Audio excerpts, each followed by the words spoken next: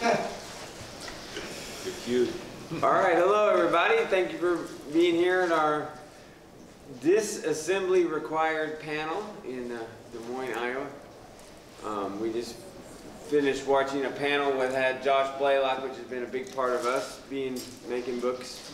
So everybody here in the audience, does everybody know about us after Action Report? Do I need to explain the books or anything? Everybody knows? Okay, so we're going to skip that part. And that's what you want. Do we want to do it quick? Now we'll skip it. No. All right, so we'll introduce ourselves. So I'm Josh Eggebeen. This is Roger Taft, and we are the main co-authors of all this after Action Report stuff that we got going on. In 2020, he called me and says, hey, you want to do a project? It'll take a year. It's 2023, and now we're at 4 books. Well, one book took a year. So. One book took a year. We got 4 books. And I'll let Roger talk a little bit, but this is Greg Augustin. He's helping us and making a book that he started 10 years ago called Command Files. It's a G.I. Joe character guidebook. And this is the first printing proof, because that's what happens. So to my left is Hawk Sanders of Rising Sun Publishing, who's been helping us a lot with getting these books made in a tremendous amount. So, Roger, your turn. What was I supposed to say? Talk about how you're the cheerleader of our crowd. Oh, right, yeah. No, what was I really supposed to say? So my joke with him is that now he has to have pom-poms and he has to go, A-Raw, A-Raw, A-Raw, rah, rah, rah. Not going to happen. Look, I got laughs in the audience. See, I got laughs. Okay. Oh, good. Introduce him. I'm Roger Taft. I came up with this idea like in 1999, but didn't have the ability to do it because I wanted to do an all-inclusive book of everything G.I. Joe. They kept making G.I. Joe at that point, so it wasn't going to happen. So in the meantime, a bunch of other guidebooks came out. A bunch of friends made guidebooks, and none of them had made anything about comics. And I thought, well, if they can do it, then why don't I do it? So here we are. And now we've made 5 books and working on the next one. Hey, Greg? Greg? My turn. Yeah. How I got into Command Files, as Josh was saying, I saw there was a kind of a void in terms of the G.I. Joe encyclopedia out there. I don't think there was anything published officially since like 2008. So I wanted to do a guide by myself. I mean, there's stuff from Star Wars and Avengers and X-Men had these guidebooks out there for characters. And I, for myself, just for my personal kind of entertainment, I decided to design files and that represented encyclopedia entries for G.I. Joe characters. The first one I did was like Gung Ho in 2013. And I just started posting them on Instagram, on like his tank, and sharing them out on a Facebook group. So I started to amass a bunch of character designs over the years, and I amassed over like 10 years, like 200 ones, Joes, Cobras, etc. And one day in July, I posted something in the Facebook group, was just some sample pages. I did it in a mock like digital book on a Facebook group to get some kind of feedback on it. And lo and behold, Josh swoops in there and says, hey, that's a book that we're all waiting for, we want.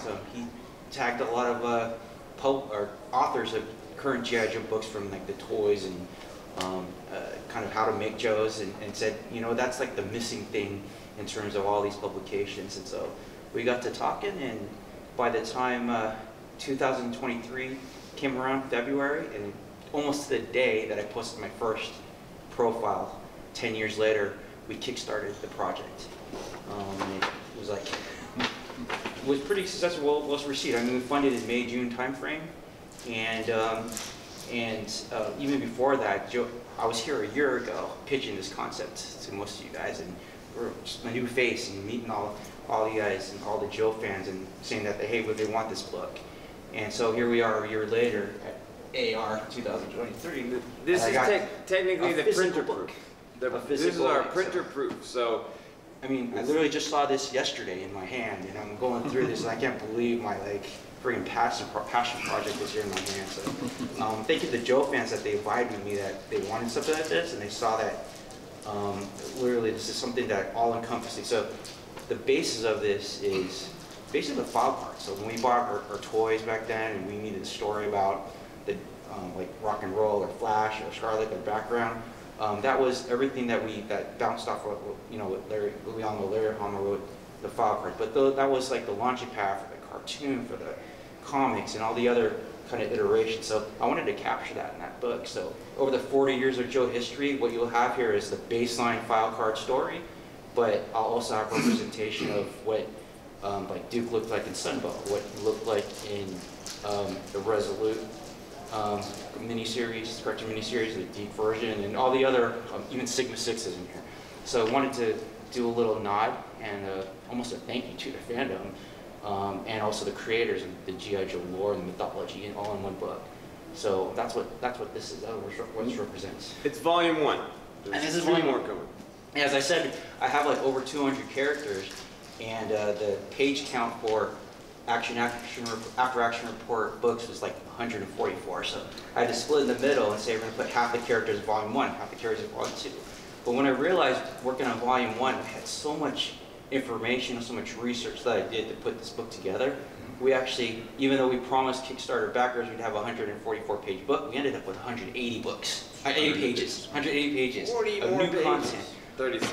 Not even that too. Remember, I worked on this for like over 10 years and created these graphics.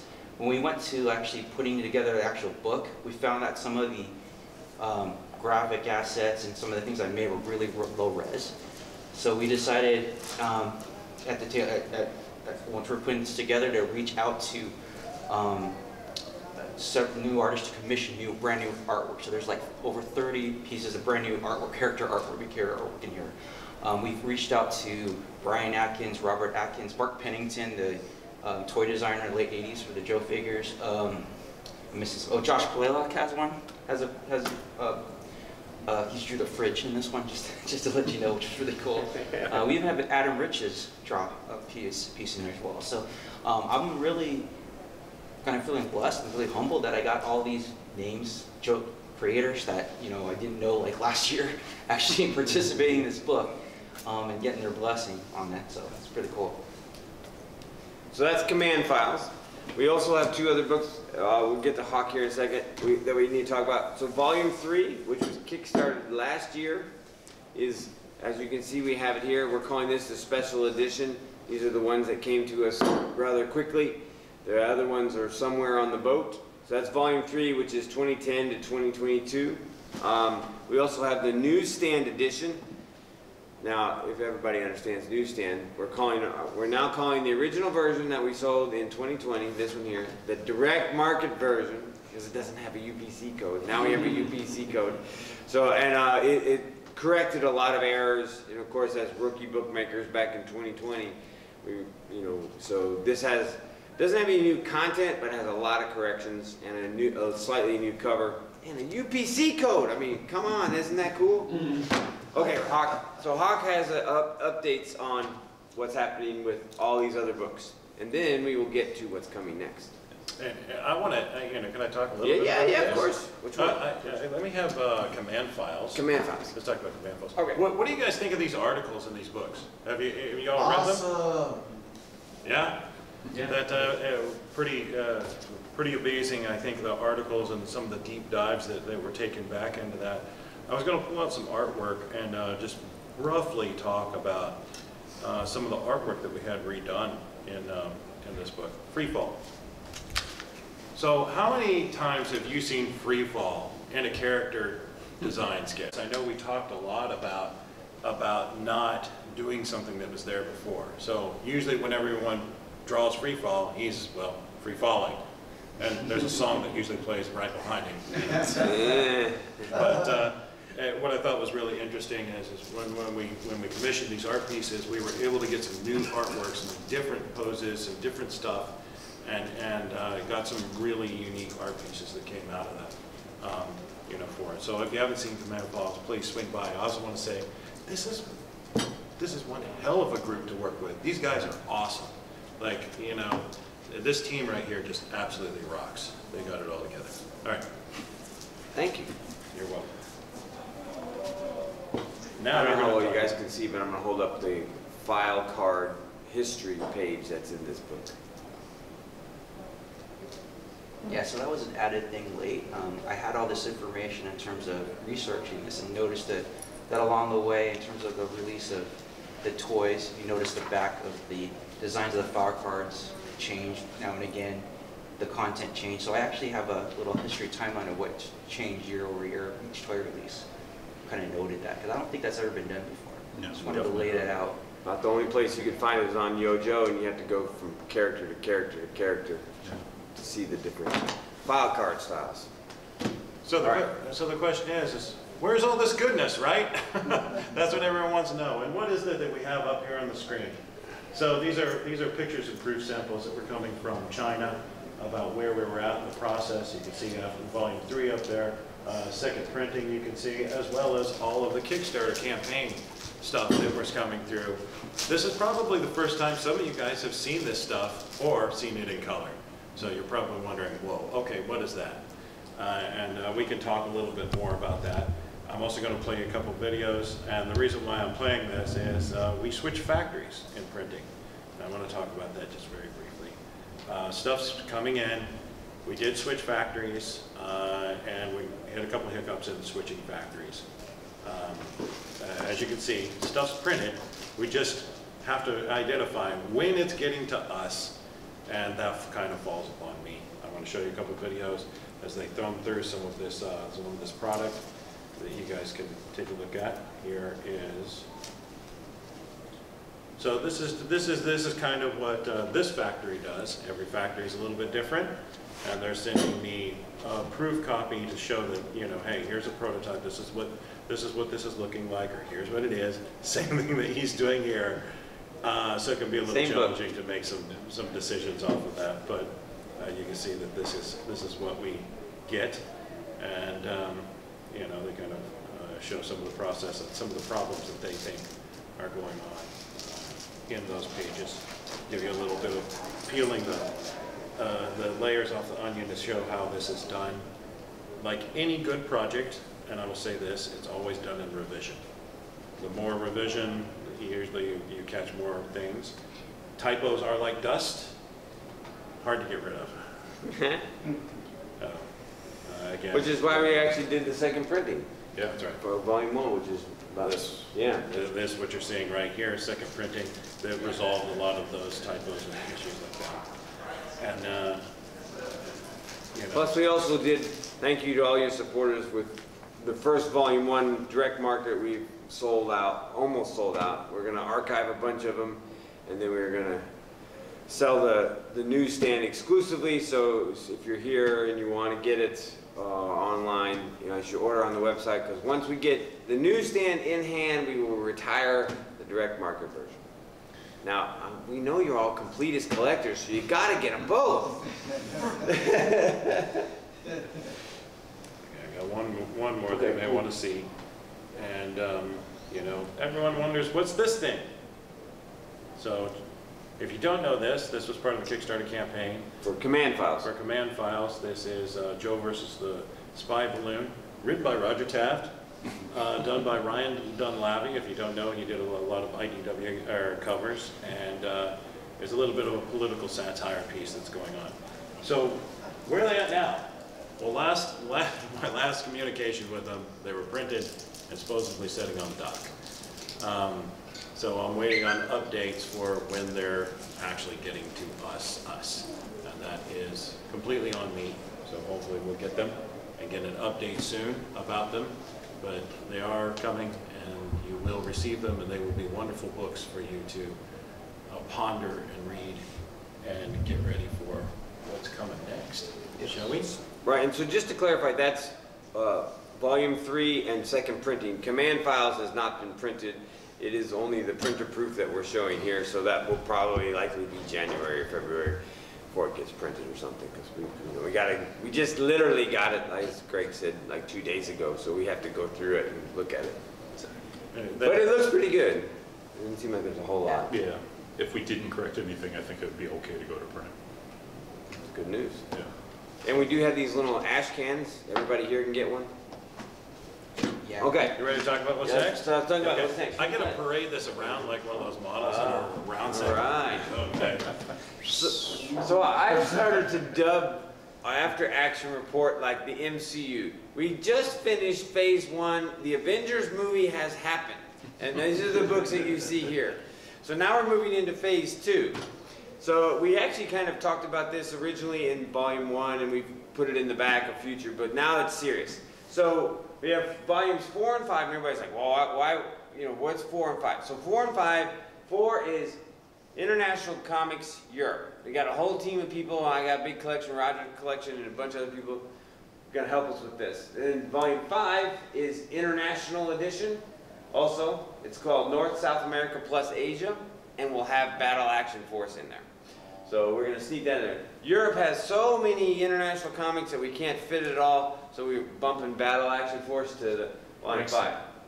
And then we're starting another chain of books called Live the Adventure. It's a G.I. Joe merchandise guide, and that's probably what, 2 or 3? Probably going to be at least 2, maybe 3 volumes. That'll be the Halloween costumes and the sleeping bags and games and so buttons that's and like what he likes to and collect. When yeah. you go to look at his collection, he's got like sleeping bags. I'm like pillowcases and toothbrushes, and we have another guy, big collector. His name's Dan Moore, who's also being a big part of this. And we have several other the declassified guys who, when you come to these conventions and you see all this crazy shit that that's beyond this. Comics and toys and stuff. So that's what we're going to build those guides for, which again is not really out there. Nope. And Greg, you are going with Command Files 2. Yeah, volume 2, as I mentioned earlier, I had to split to 2 books. So the first half of this is basically what I call the A-teams. The second half would be, volume 2 is more of the pilots and the drivers and the special sub-teams like DEF and Eco Warriors. And so forth. And then there's a third volume, don't forget about Cobra. So through that 10 years I've been working on this, I did do some Cobra files, so that's on its way. So volume 3, I'll have that going too, so next 2025. So yes, maybe by 2025 we will have what, 10? Maybe we can get 10 after action reports in 4 years. We've been busy, and it all happens because of the Kickstarters. You guys have done fantastic job of supporting us with Kickstarters, and then we sell the books on the website and we come to the conventions, and that helps us keep going. We're not making any money on this, but we are able to pay for all this stuff, the printings and everything like that. So thank you all for your support. Is that our 20 minutes? Probably on the button. Yeah. On the button? I don't see the assembly required people in here, so let's ask some questions. Any questions? Okay.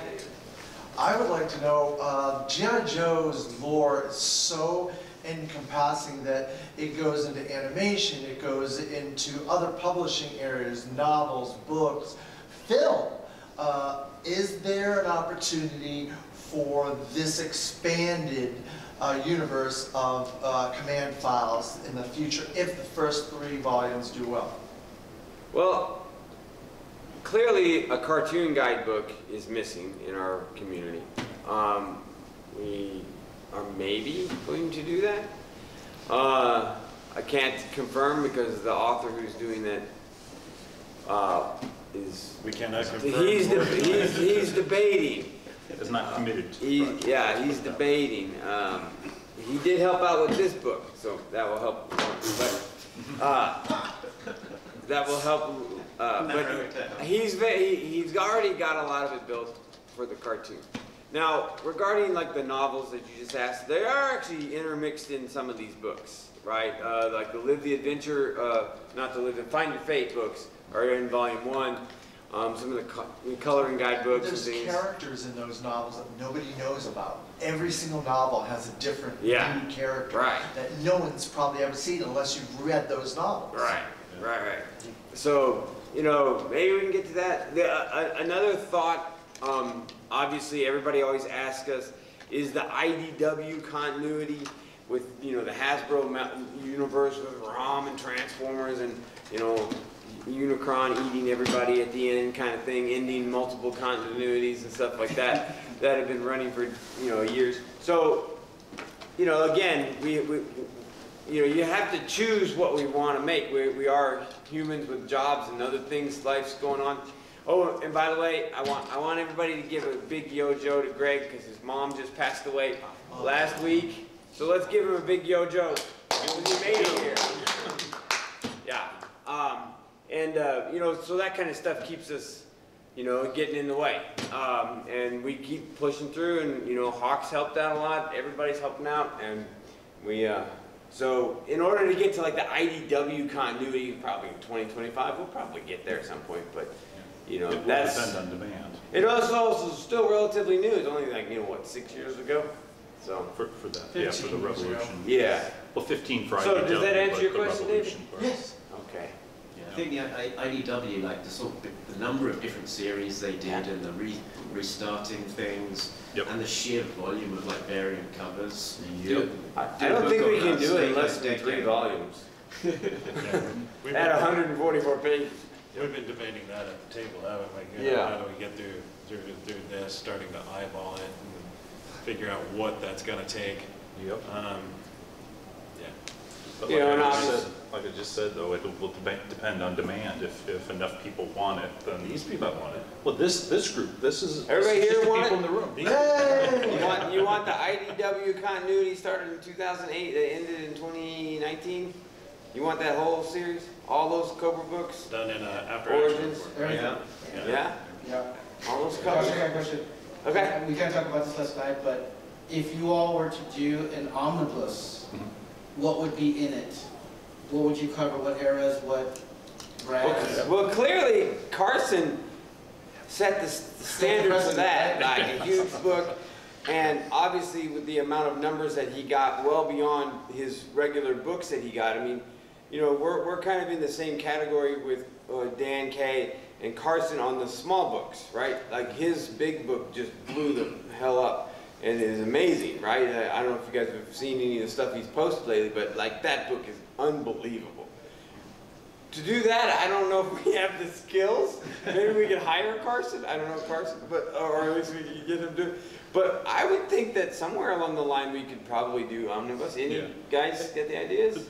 My overall feeling is that we'll probably reach 10 after action reports, not command files, because that's a separate thing, not with the adventure, that's a separate thing. But I like the comic guides, if that reaches 10, a volume of 10, I think we can do 2 omnibuses, the first 5 and the second 5, with a little bit more content in each of them and some updates as we go along, because even after we finish books, we occasionally still find more information, so we did correct that. And some of it's redundant because it appears in more than one book because it fits more than one volume, and we would eliminate that so it'd be just in the one book, in there one time for that volume.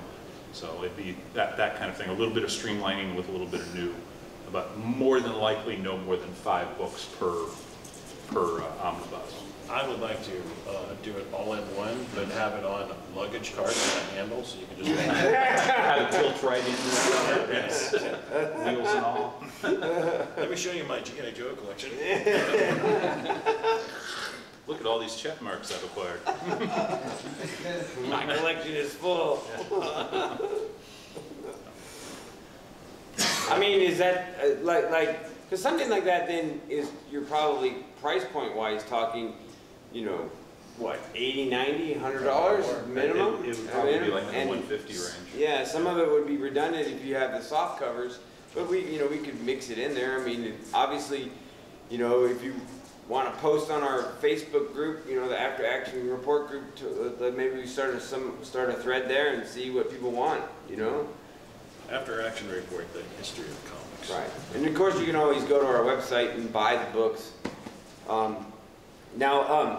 Greg has also been handling our website. So this is one of a new announcement that we're going to do. So in volume 1 and in volume 3, between that we spent more than 9 pages talking about number 21 Silent Interlude second printing. 9 pages for one comic. That is like a total big mystery. And this actually, Roger and I started this in 2020 before we even did these books in a hunt to try to figure out this mystery.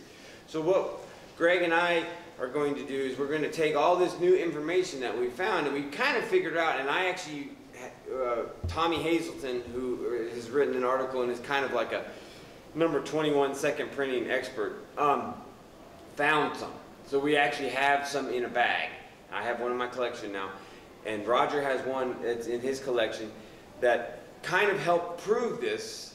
And then we're going to put it on the website, and we're going to build these pages in. We're going to be, After Action Report is going to be the definitive place to go to find number 21 second printing information, because nobody knows, and we've been able to piece it together over the last 4 years now, and we're going to put it up there. So that's like a new announcement there for everybody. And if you're on Facebook in any G.I. Joe comic book group, every 2 weeks somebody asks that question. Yeah. Where's the second printing? What is the second printing? Why is there a third printing? So we're going to build that page hopefully in the next month or two and put that up there. So that will, obviously it's on a website, so it's not going to be in the books, but much of this information is already kind of in our books. Yeah, it'll just be collated into something you can to link to. And then you can link and be like, I know the answer to the biggest mystery in G.I. Joe comics. Much. What happened to that second printing? I don't know. I personally think the biggest mystery is who's the bull issue 1. He's just standing there. You never see him again. All right, there we go. Who's going to investigate that? Mark? All right. We'll put that in command files 4. Yeah, and What's planning to do? write a song about him. That was actually toilet wiper. He infiltrated the base.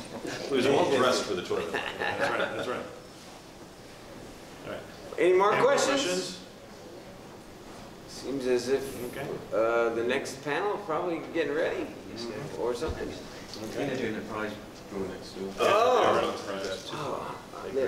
Hopefully they didn't call my number. All right, absolutely. Come to our table and ask more questions. Thank you. Oh, come up and get your free stuff. Yes.